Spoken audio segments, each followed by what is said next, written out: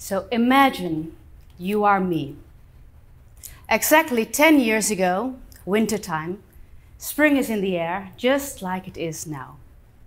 And I was traveling to London for the very first time of my life. I was enjoying the city, soaking up every experience. I just ate this amazing duck and Piccadilly sandwich at Borough Market. I went vintage shopping on Portobello Road, just like in the movies. And now I got myself a free entrance ticket for the National Gallery, because in Britain, most museums you can enter freely. And I sat on a wooden bench in front of a painting made by William Turner. I'm looking at the color palette, the glowing, radiant orange of the setting sun. Or is the sun rising? I don't know, could be. The two ships slowly approaching us, the one stoking and pulling, the other one graceful, floating, heroic. I'm looking at the expansiveness of the composition, the depth of the contrast, the serenity of the whole, and then imagine the smacking sound of a guy next to me forcing a pastrami sandwich into his mouth.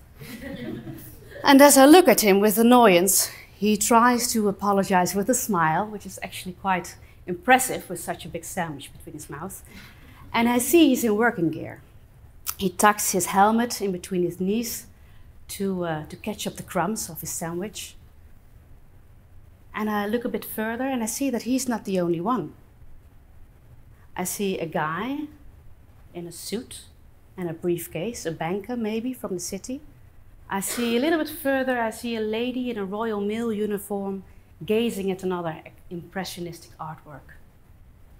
And as I wonder why these people spend their hard-earned lunch breaks in a museum among tourists, Mr. Pastrami abruptly stands up. We make eye contact. He nods towards the fighting Meurer and he says, "Makes you feel human, doesn't it?" And then he walks away. My name is Camilla, and I grew up in the 90s and zeros.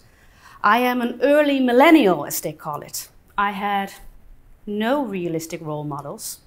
My working career started in an economic crisis, and my chance of finding a job was almost impossible. I grew up in a world of either you make it, and if you don't, there's absolutely nobody else to blame but you. You just didn't manifest it well enough. Yeah, it was hard, I know. But I don't feel sorry for myself anymore. And do you want to know why? Because there's a new generation in town. Gen Z. Thank you. Thank you very much. You make me feel so much better because, you know, I heard you all have curling parents. All your problems have been solved and swiped away in front of you. You never learned how to deal with conflict. Hypersensitive, you're constantly searching for inner growth. Your work needs to fit you instead of you need to fit the job prescription. And you're longing for self-actualization and you spend all day on social media discovering a way to have an impact. Wow! Thank you for making me feel great and fine. And by the way, I am here to talk about art because, you know, that's what I do. I am a professional in art. At home, I have a library that covers my entire living room wall with works like Homer's Iliad and Odyssey, Dante's Divine Comedy, James Joyce's Ulysses, Harry Potter and the Chamber of Secrets.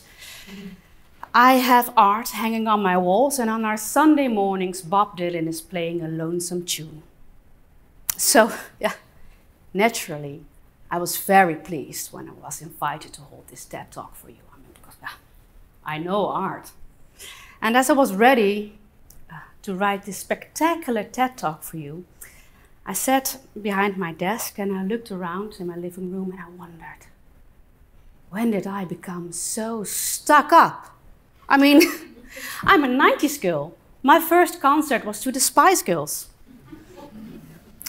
On my Saturday nights, I watched America's Funniest Home Videos. And on my first date night, I danced to No Diggity. And yet I stand here in front of you to talk about art. During my teens, I never thought, I like art, let's do art, or I need art. What I did need was a path to self-actualization.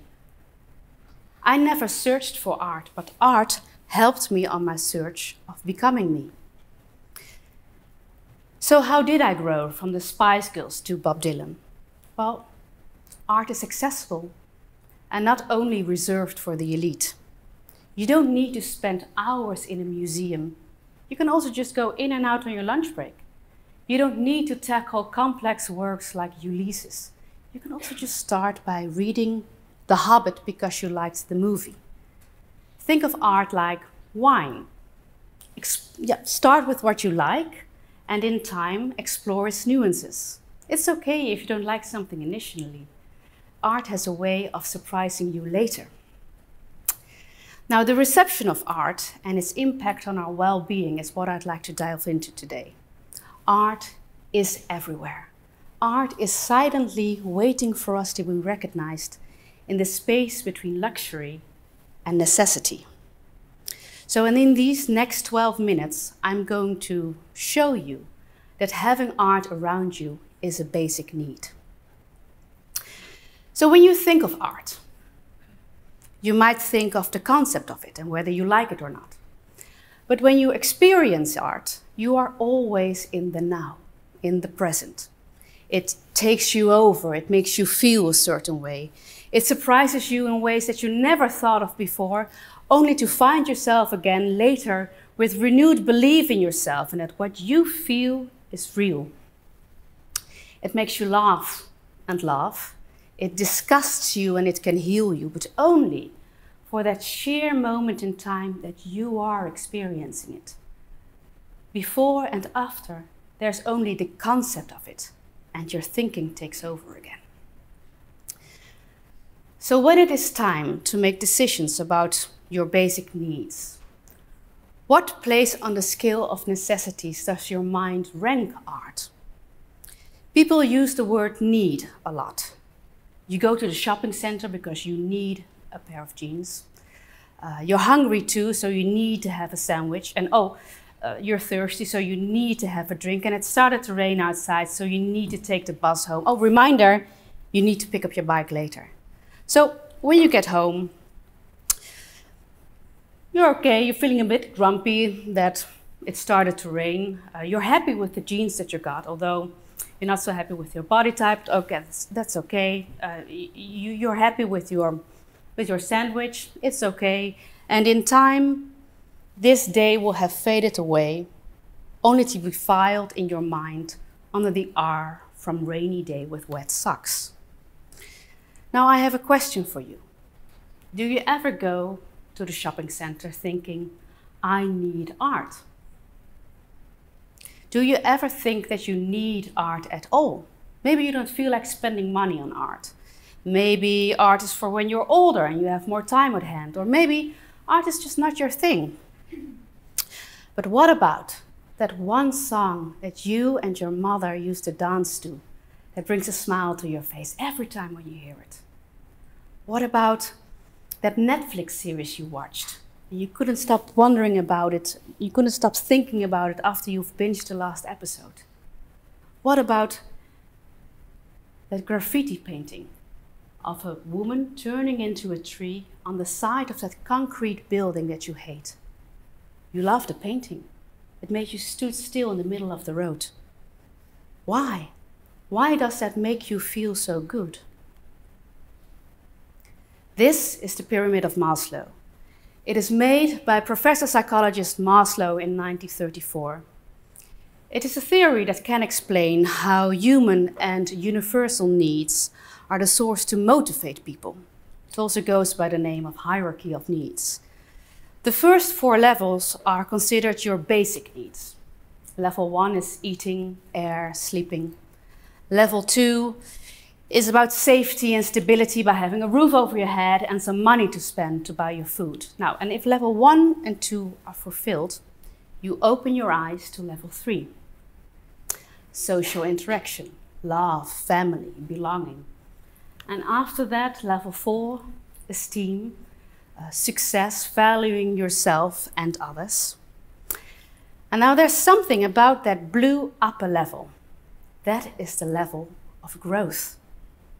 The blue upper level is about self-actualization, about developing yourself, and it is powered by the longing of being a better person, of being your best possible self. Now, a small side note, the blue upper level isn't confined to art. Self-actualization can be found in various activities such as creating, reading, studying, traveling, but I dare say they have an overlap and a base in the field of art. So I dare say art is the key to self-actualization, to self-realization. Numerous people think that art is a luxury. When you have time to worry about your growth, it's a luxury problem. It's not a real problem. It's not a necessity. In a democratic world, the majority decides about art and where to find it. For instance, if the majority doesn't like a new public sculpture in Vlissingen, there will be no new public sculpture in Vlissingen. This is a true story, by the way. Last month, a sculpture in Vlissingen was removed from the harbor because the people of Vlissingen didn't want a sculpture there about slavery. It is as simple as that in a democratic world. And I say democratic because in an autocratic world, leaders commonly use art as a way to make propaganda. But that's a whole other TED Talk. So in this democratic world, the majority has a say in your blue upper level, has a say in how you can feed your growth. It is time to start recognizing the art that is around you, that is feeding you, that is challenging you. Why? Why do I need art, you might think? Well, it can give you empathy. Empathy. The ability to share someone else's feelings or experiences by imagining what it would be like in that person's situation. Now, last Tuesday, I did a rehearsal of this TED Talk, and I got some feedback. They said, well, it's a hard topic here that you're going into, so you might need some visualization. So I said, no, this is a TED Talk audience. These are TED Talk people. They don't need visualization. They can go into the deep. So bear with me. How does art grow your empathic ability? 3 ways. It trains your ability to understand different kinds of behaviors. 2, it teaches you about all sorts of emotions. And 3, it gives you social reflection. 1, perspective shift and understanding behaviors. Artwork such as paintings, sculptures, movies, literature and music often presents different perspectives than your own. They create an entire fictional world that compels the audience to follow the choices the fictional characters make. Though those choices may be far away from your own thinking and doing. Take the play Medea, for instance. It is a play about a mother who kills her own children to punish her adulterous husband. Though the concept of it may be disturbing, you'll find yourself sympathizing with her. You walk out of the theater bewildered, thinking, what did I just watch? Why did I cry for that woman? Did I recognize something of myself in her? Or is there some universal emotion at hand here that allowed me to connect with her? Art teaches us about ourselves and fosters empathy. Don't kill your children, though. Being able to look at things from another perspective and understanding behavior touches the levels 4 and 3 of the pyramid of Maslow: esteem, love, and belonging. Expression of emotions. Artists often use their work as a way to express their own emotions. Observing or experiencing these expressions can help you become aware of and connect with different emotional experiences. Just being able to read emotions that are not your own enhances the levels of safety for you and for others. You can read situations that might be dangerous for you more quickly, and at the other hand, people feel safe around you because you can give them emotional safety. Social reflection. Art often reflects society and its diversity. By experiencing art, people get a chance to understand the social, cultural, and political context of others. Empathy breaks prejudice and makes us less egocentric. Being able to show empathy allows you to connect with others, and that will broaden your perspective. This also strengthens the level of love and esteem in your life. To conclude, empathy is a result from art. Therefore, art contributes to self-actualization, but at the same time, the result of art and what it does to you personally is embedded in the levels of your basic needs. When the logic to understand each other falls short, art steps in, connecting people on a deeper level. Now, in London's National Gallery, I felt connected to Mr. Pastrami, and he felt connected to me, a semi-hip tourist lady in a too tight vintage winter coat who smelled a little bit like duck and Piccadilly. In a world divided by conflicts and lacking understanding, art has a power to build bridges and offers empathy. But in a time of conflict, art itself is under threat. Art, when not created in freedom of thoughts, can be used as a way to control people. Or it's not valued at all and will receive less attention and less funding. Because, after all, why focus on such a luxury thing like art? Well, at the same time, we need to defend our borders. Oh yeah, you can say what you want about the topic I just brought up, but what does it actually have to do with the essence of art? And does the funding of art come out of the same wallet? I'll tell you, it really doesn't matter. Because in a discussion like this, art never wins. Art might be everywhere, but the effect of it is always personal and subjective and easy to overlook because art is a silent force. One drop of water doesn't split the mountain, but millions of them do. And that is the same in society. One person doesn't make a country a better place to live in, but millions of them do. So ask yourself, what kind of world would you like to live in? I would like to live in a world of empathy, imagination, a world of excitement. If you happen to be in London and you have some time to spare, pop into the National Gallery, sit on a bench and spend a few minutes with the fighting Meurer. Watch her being taken to the docks for scrapping, the last voyage of a once so powerful naval ship that served against the Battle of Napoleon. William Turner, the painter, understood the emotional impact of the scene. The modern era arrives. One generation makes way for the other. The Meurer makes a ghostly impression. And the prominent setting sun reminds us of what awaits us all. Makes you feel human, doesn't it? Now, I have one final question to ask you. How do you feel right now?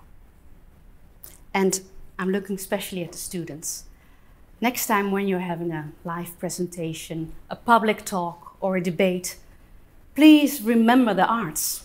Because for this TED Talk about art, I used art, the art of rhetorics.